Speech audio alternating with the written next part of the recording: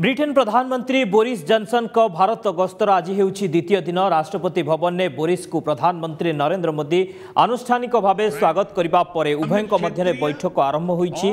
दिल्लीर हैदराबाद हाउस रे बैठक जारी रहिछि। दुई नेतांक मध्य आतंकवाद और प्रतिरक्षा प्रसंग नै आलोचना हेबो। एहा सह रूस यूक्रेन युद्ध प्रसंग रे मध्य दुई नेता आलोचना करिवे। प्राय 1 बिलियन पाउंड रो चुक्ति हेबार संभावना रहिछि। तेरे सीधा चित्र देखुछंती से आलोचना चली प्रधानमंत्री एवं बोरिस जॉनसन को मध्य रे आलोचना चली।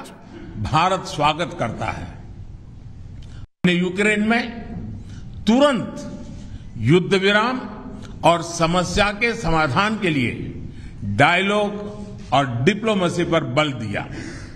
हमने सभी देशों की क्षेत्रीय अखंडता और संप्रभुता के सम्मान का महत्व भी दोहराया।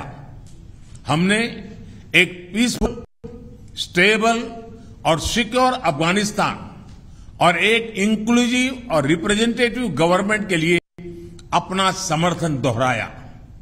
यह आवश्यक है कि अफगान भूमि का प्रयोग अन्य देशों में आतंकवाद फैलाने के लिए नहीं होना चाहिए।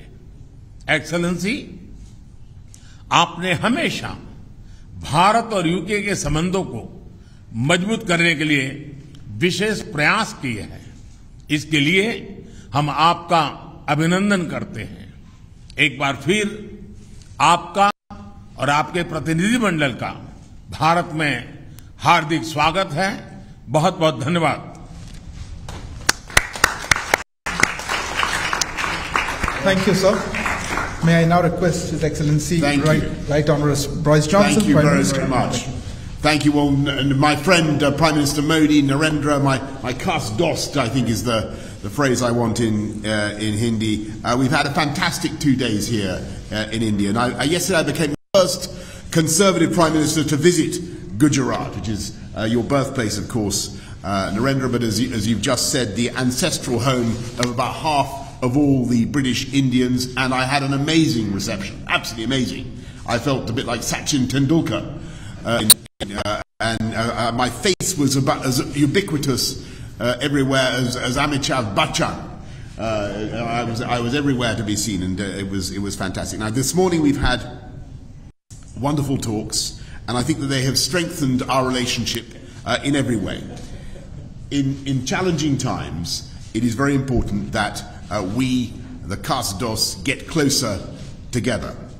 And I believe the partnership between Britain and India, one of the oldest democracies, Britain is one of the oldest, I mean Iceland they say is older, but we're one of the oldest, and India, certainly the largest democracy, is one of the defining friendships of our times. And what we're doing is taking forward an ambitious 10-year roadmap for British-Indian relations that we agreed last year. It was great to see you at the G7, but since then the threats of autocratic coercion have grown even further.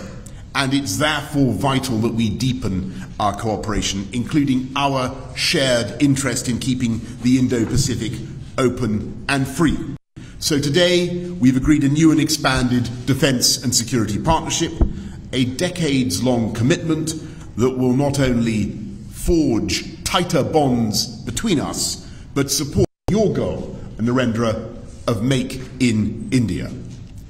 The UK is creating an India-specific open general export licence, reducing bureaucracy and slashing delivery times for defence procurement.